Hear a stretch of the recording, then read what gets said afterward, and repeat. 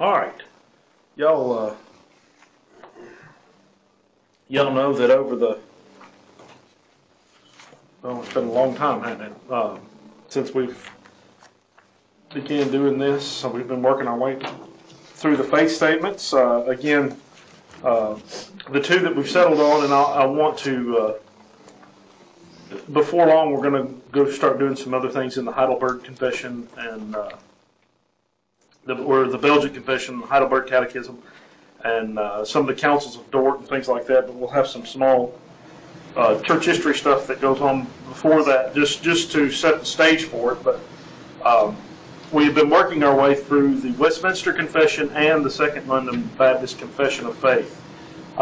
Today we're using the Second London Baptist Confession. If you'll remember, these two confessional statements are mirrors of one another in many ways. The further along we get, we have to transition away from the Westminster Confession because of the language on baptism and things like that. And we believe in ordinances where we are baptized and we participate in the Lord's Supper. They believe more in infant baptism and things like that. We believe in a believer's baptism. So we begin to transition away from that confessional statement. We're going to lean more on the Second London Baptist Confession. And again, the Southern Baptist Faith and Message is a summary at best of these confessional statements, and even our own confessional statement here at church is also a smaller version, a summary of these. So these documents are very important in our belief, right? This is the Particular Baptist of London. We are, as Southern Baptists, we were the Particular Baptist of the South. So we stand on the shoulders of 2,000 years of church fathers and Christian theology, and you've got a Reformation tucked in there and all that stuff, right? So just prior to this, we studied on perseverance of the saints, but today we're going to take a look at the assurance of grace and assurance of salvation. Has anybody ever struggled with assurance? No? Am I the only one? Huh? Nobody else has struggled with assurance? You know that you're saved?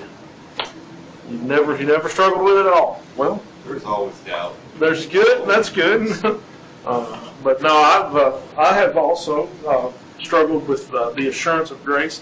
A lot of times I find that my struggle is because of my behavior. I've not been studying the scriptures or in prayer or things like that, and then because of that, the doubt comes, and it's hard to be reminded that you're a child of God if you're not talking to God, right? Not studying His Word, things like that. But nonetheless, there are those that should struggle that don't struggle, right? We know that. We also know from the Scriptures there will be those that have a confession that they don't possess, right?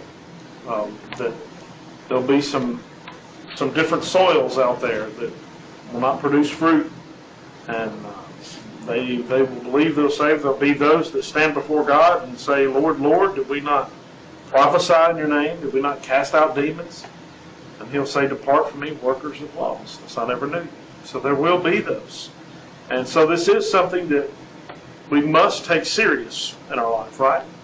It's the assurance of salvation, the assurance of grace and of salvation. So just like every other time, we're going to read the statement, the confessional statement, and then we will go back and start to take it apart and then look at the scripture verses that support the belief, right? Again, we start out with the Bible is infallible and inerrant, right? The Bible is the source of our truth. When we make a statement, we have to provide proof for it, right? All right, so let's read the assurance of grace and salvation, the confessional statement, which should be the first page, front and back, that you have, right? And then you have the scripture references for that. All right. 18. assurance of grace and salvation, temporary believers and other unregenerate people may deceive themselves in vain with false hopes and fleshly presumptions that they have God's favor and salvation. But their hope will perish. Yet those who truly believe in the Lord Jesus and love Him sincerely, endeavoring to walk in all good conscience before Him, may be certainly assured in this life that they are in a state of grace. They may rejoice in the hope of the glory of God, and this hope will never make them ashamed. Point 2. This certainly is not merely an inconclusive or likely persuasion based on fallible hope. It is an infallible assurance of faith founded on the blood and righteousness of Christ revealed in the gospel. It is also built on the inward evidence of those graces of the Spirit about which promises are made. It is further based on the testimony of the Spirit of adoption, witnessing with our spirits that we are children of God. As a fruit of this assurance, our hearts are kept both humble and holy. And then the Westminster Confession of Faith adds, which Spirit is the earnest of our inheritance, whereby we are sealed unto the day of redemption. Point 3. This infallible assurance is not such an essential part of the faith that is always fully experienced alongside of faith, but true believers may wait a long time and struggle with many difficulties before obtaining it. Yet, with the enabling of the Spirit to know the things freely given to them by God, they may attain this assurance using ordinary means, appropriately without any extraordinary revelation. Therefore, it is the duty of all to be as diligent as possible to make their calling and election sure. In this way, their hearts may be enlarged in peace and joy in the Holy Spirit, in love and thankfulness to God, and in the strength and cheerfulness of the duties of obedience. These effects are the natural fruits of this assurance. Thus, it does not at all encourage believers to be negligent. Point 4. True believers may in various ways have the assurance of their salvation shaken, decreased, or temporarily lost. Not salvation, but the assurance of it. This may happen because they neglect to preserve it, or fall into some specific sin that wounds their conscience and grieves the Spirit. It may happen through some unexpected or forceful temptation, or when God withdraws the light of His face and allows even those who fear Him to walk in darkness and to have no light. Yet they are never completely lacking the seed of God in the life of faith, love of Christ and the brethren, sincerity of heart or conscience concerning their duty. Out of these graces, through the work of the Spirit, this assurance may be in the proper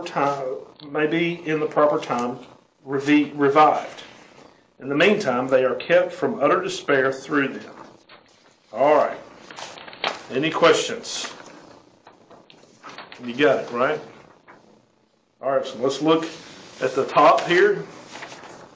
And again, I just want to reiterate, I think there was some confusion last time. We have the faith statement and then the scripture references, right? So you're going to use them alongside of one another. All right. So, point 1.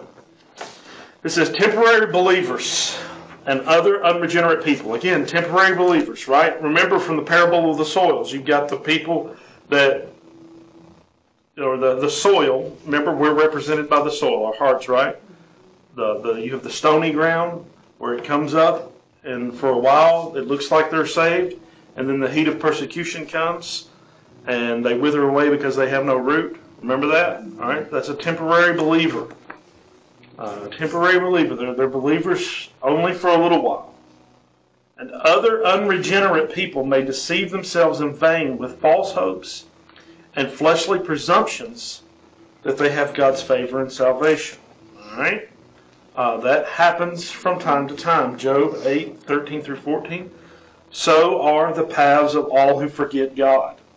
And again, to forget God means at one point you knew Him, right? Or at least You was made aware of Him, right? You were enlightened at some point. You heard about God. You learned about God, but didn't necessarily take the heart, right? And the hope of the hypocrite shall perish, whose confidence shall be cut off, and whose trust is the spider's web. It's weak, right? All right. So again, there's true temporary believers, and unregenerate people may deceive themselves in vain with false hopes and fleshly presumptions that they have God's favor and salvation. We know those folks, right? We know those people. I mean, there's so many times that we've been out witnessing, and even in church, you have people that just fall out of church attendance. They fall out of, and then come to find out they're acting like they never knew God, right? They just forget. They are temporary believers. This is one of the saddest things, right? And in my estimation, that would probably be the worst life. You know, to be somebody that knows God is real, knows He exists, and yet rejects God, right? After a while. Because you know they're miserable, right? That's got to be the most miserable existence. Is to know that you just don't know Him, right? Micah 3:11. Her heads judge for a bribe, her priests teach for pay, and her prophets divine for money. Yet they lean on the Lord and say, "Is not the Lord among us? No harm can come upon us." So they do all these things for money. They do it for pay. They do it for bribes. They don't do it because they love the Lord. And yet they do all these things, and they still have this false presumption that God has favor with them. You see that? How often do we see that? And well, let me say it like this. I have there is, even within our Southern Baptist Convention, not everybody believes in the election, predestination, all that kind of stuff. What we would call Reformed theology, right? You know, we believe in those things. We stand by them. We love the doctrine of election and all that kind of stuff. And there are those that don't, and you know that's their prerogative. As long as you're not just insane free will and all that kind of good stuff, whatever. Okay, no harm, no foul, right? You can be a semi-Augustinian if you want, right? The problem is the people in the Southern Baptist Convention, the laity, are in large part very, very Arminian. They are very, very free will, almost semi-Pelagian. And there's a lot of preachers that will look at me and say, "Hey, Pastor Shane, I'm going to tell you something. I don't want you to tell anybody, but I'm a Calvinist too. And but don't say nothing." You know, they're worried about the pay. Either it's true or it's not true, right? Either this is what you believe or it's not. Are you doing this for pay? Are you doing this for a bribe? Are you prophesying for money? You see what I'm saying? And I just lose, and they don't know it, but I lose all respect for them. They've lost it with me. Because here we are, you agree with me, you agree, you've read the church history, and that's the thing about the Southern Baptist Convention. Historically, we are Calvinist. All right, whether we like it or not, whether my Baptist preacher brethren like to admit it or not, we are. You can't believe in perseverance of the saints, once saved, always saved, and not be somewhat Calvinist, right? That's what's left over from our old Calvinism. And, you know, all that stuff got messed up when liberalism tried to take over and everything, and did for a season. But nonetheless,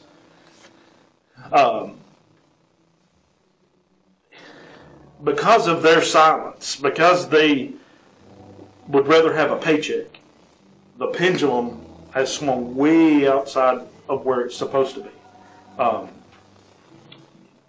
We are not Arminian in our theology at all.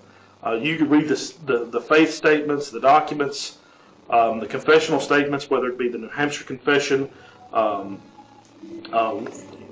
Southern Baptist Confession of Faith, the Abstract of Principles. All of these are Calvinist documents in large part, to some degree. They mirror these documents here, the Westminster Confession and the Second London Baptist Confession of Faith. So, and I don't mean to sound like all the people who don't take a stand are not saved, but it scares me for them, right? Because the only reason they don't stand is because they don't want to get fired, right? And the reason they don't want to get fired is because you can go to a small church. You can do the option that I've taken and find the only church in Wilson County that preaches these things and stands on them without fear or favor, and you would get a Sunday school class instead of a big booming church, right? I mean, really. So they're going to have to give an account for that, right? And it scares me for them because they may be deceived. And they have falsely presumptions that they have God's favor and salvation. They just refuse to stand. If you're doing it for money, then you need to go somewhere else, right? You need to do something else. I don't know if I should have chased that rabbit or not, but we did, right? Deuteronomy 29:19. And so it may not happen when he hears the words of this curse that he blesses himself in his heart, saying, I shall have peace, even though I follow the dictates of my heart, as though the drunkard could be included with the sober. And again, same thing here. It's this idea that the promises of God are applied to me, even though I don't exhibit a new life, right? That's the thing about the Christian. That's the thing about the believer. That's the thing about the person who's been regenerate, right? Is you have the life of Christ. You have a new life. It's to be born again, right? It's the change of nature, right? We understand that. And one thing that I will say, because we're fixing to start looking at it quite a bit, the Gospel of John is a book on how to be saved, right? You read the Gospel of John, it's the new birth, right? It's the new birth, being a new creation, etc. Right? That it is a work of God. John's epistle, 1 John, is to know that you know you're saved. Right? That word know is mentioned 40 times in 1 John. If you want to know, if you want to be assured of your salvation, read 1 John. Study 1 John.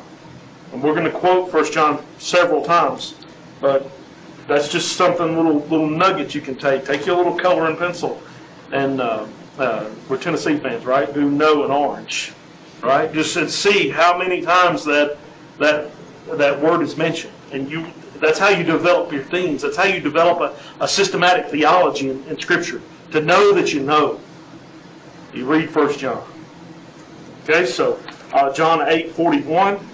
You do the deeds of your father. Of course, you know that he's talking to the Judaizers or the Jews there, the Pharisees and the Sadducees, the religious zealots of the day. He's talking to them and he's telling them they do the deeds of their father. So it's your practice. What do you do? What do you do? Do you obey God, His commandments, or do you obey the commandments of men? Again, back to our confessional statement. It says, but their hope will perish. There's coming a day when their hope will perish. Again, we mentioned this earlier, Matthew chapter 7, verse 22 and 23. Many will say to me in that day, talking about the judgment day, Lord, Lord, have we not prophesied in your name, cast out demons in your name, done many wonders in your name? He says, and then I will declare to them, I never knew you. Depart from me, you who practice lawlessness.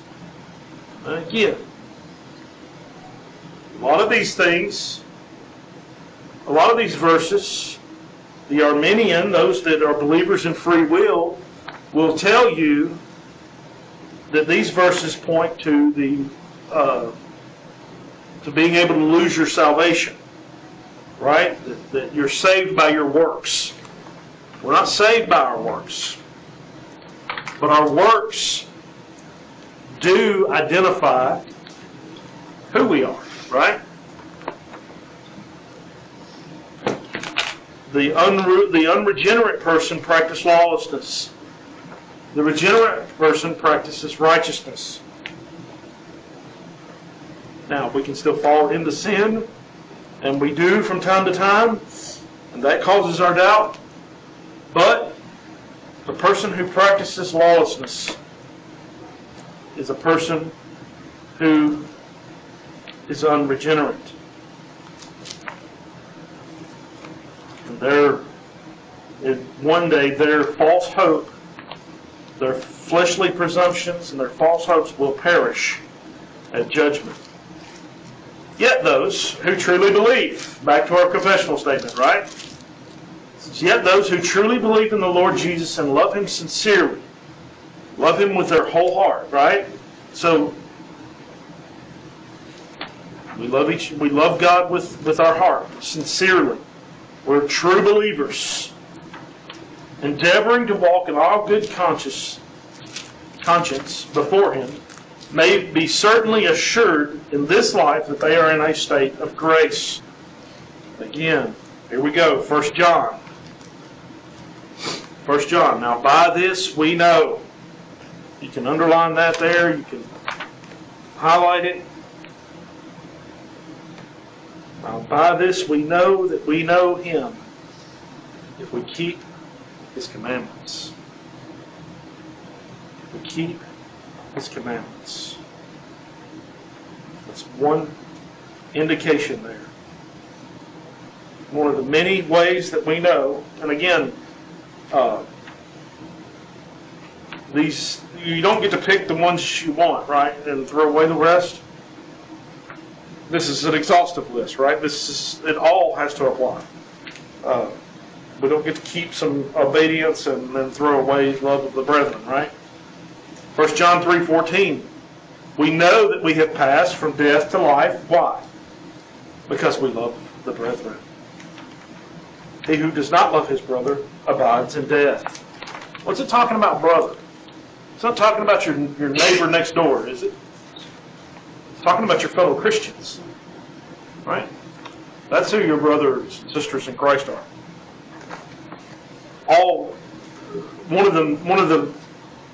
One of the main things that I run into quite a bit, probably more than somebody who's not living right for God and thinks he's saved because he made a confessional statement when he was in VBS or something like that. But one thing that I run into more than all of those is somebody who will say to me, you don't have to go to the church to be saved. You don't have to go to church to be saved.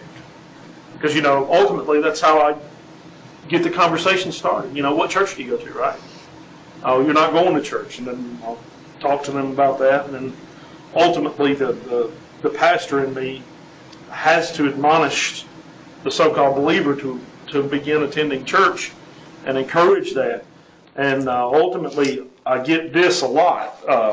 Well, you don't have to go to church to be saved. And that's true. There's nothing salvific about coming through the church doors. Nothing miraculous happened when you crossed the threshold of the church door, did it? But it's an indication. Because you don't love the brethren. All men will know that you believe in me because why? You love one another. If a person does not go to church and they have no desire to go to church and they've fallen out of church service, they have no desire to be with the brethren, they have no desire to sing the songs of Zion with the people of God, they have no desire to go to worship collectively, and they don't want any of that. that's an indication that they don't know Christ. Because the Christian loves the fellowship, the koinonia, the fellowship of the redeemed. It's just the way it is. That's just something He's put into our hearts, right? We love the fellowship. Now, yeah, we'll get lazy. We'll lay out here and there, and our attendance will suffer. But for the most part, we love the fellowship, right? You're our friends. You're our brothers and sisters.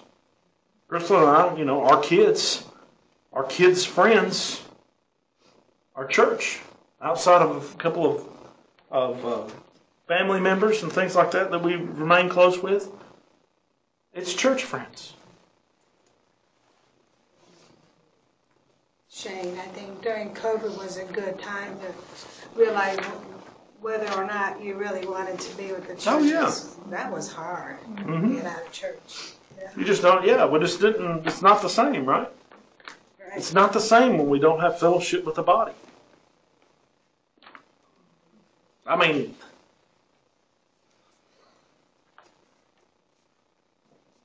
as many times as I've been run out of the church, fired, and I've never been really fired, but ultimately that's what it was, right? It never came to that because I knew what was going to happen, so I just left. But as many times, as many conversations as I've had with deacons, women that just flat out hated me, I still never lost the love for the brethren. I love my Christian brothers and sisters. And I love them. Even though they rejected the Bible, they rejected the Word of God, I still love them. I don't know why. Yeah, I got mad at first, and I could have killed them a couple times. But that was my flesh. But now, even now, I still love the brethren. One of the fellows that was partly responsible for me leaving, one of the head deacons at the last church, he found out that a couple of folks was lying to him and things like that, and he was getting old anyway. Now he's really old, and he's suffering from health and things like that, and he asked that I come see him when he was in the hospital last time because he wanted to apologize and all that, and it worked out great. And he called me friend. He said, "Thank you, friend." And you got to love the brethren. You've got to love your brothers and sisters in Christ. This is the family of God. We're going to be together forever. Forever. And that just right there, it's just, we might get through the first point, right? I don't know. But I mean, this is the evidence of the faith. This is the evidence. Do you love the brethren? Do you love the fellowship of the redeemed? Do you love to sing? Man, it just to sing the hymns and the songs and greet the brethren. I love you, right? We love each other, and that's evidence of the faith. We know that we have passed from death to life because we love the brethren. Because we love the brethren. He who does not love his brother abides in death. You're still not saved. 1 John chapter 3 verses 18 and 19. My little children, let us love in word. Let us not love in word or in tongue, but in deed and in truth. And by this we know that we are of the truth, and shall assure our hearts before Him. We know that because it's not just in word and tongue, but it's also in deed and in truth, right? 1 John 3:21, Beloved, if our heart does not condemn us, we have confidence toward God. In verse 24, the same chapter. Now he who keeps His commandments abides in Him. That's a theme throughout John as well, keeping the commandments. Remember, John is the disciple with whom Jesus loved. I would say I would just be willing to bet that obedience and keeping the commandments was something John did. He was the disciple in whom Jesus loved. Now, he who keeps his commandments abides in him, and he in him. And by this we know that he abides in us, by the Spirit whom he has given us. So keeping the commandments is how we know. That assures us of our salvation, right? That's how we know that we are in him. You want to be sure of your salvation? We keep the commandments. You want to know that you know? Does your life reflect his commandments? Or are you living in lawlessness? If you're living in lawlessness, I would say that your confession didn't go as far as the lights, right? 1 John 5:13, these things I have written to you who believe in the name of the Son of God. And for 1 John 5:13, if you want to go to your Bibles and kind of bracket that in, this is the whole theme of the entire book of John.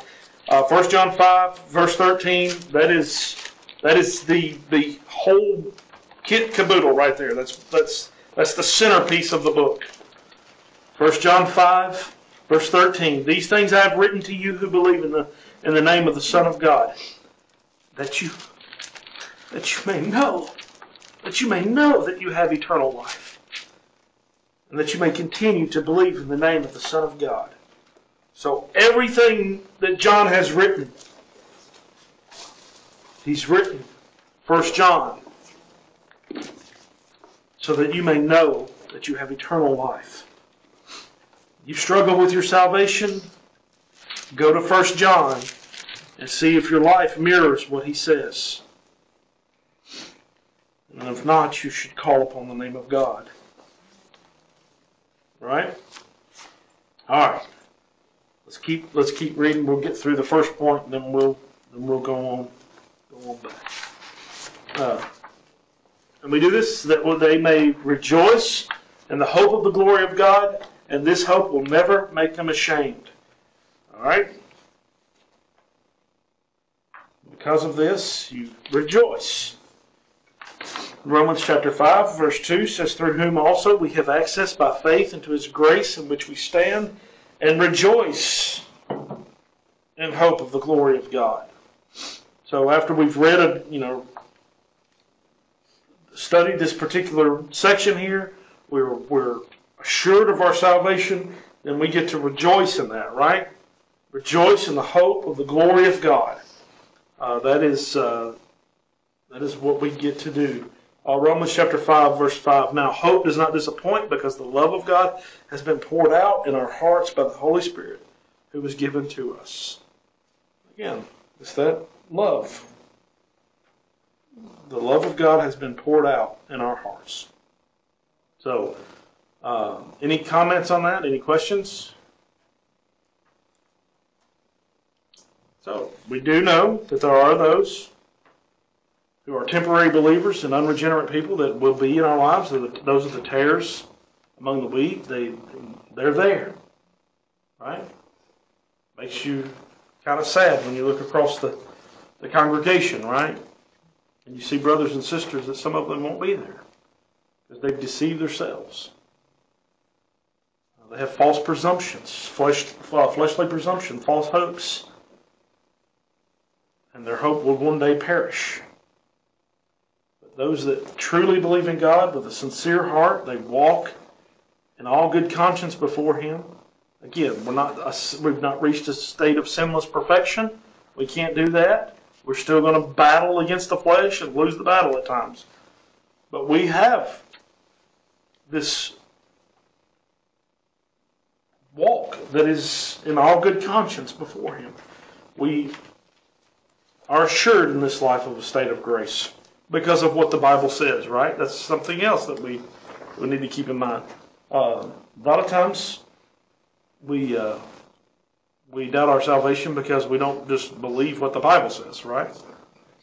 The Bible, if this is your life, if what the Bible says and the keeping of the commandments, the love of the brethren, those things that John talks about, if that is your life, then you're saved and you get to rejoice in the hope of the glory of God, right? Any questions? Yeah, we'll never make it through it, so we're just going to stop here, and we'll go to point 2 of this next week. Right? All right, let's pray. Father, Lord, again, we thank you for your word. We thank you for all that you've given us. We thank you for the assurance of salvation. We thank you for your Bible. Lord, your Bible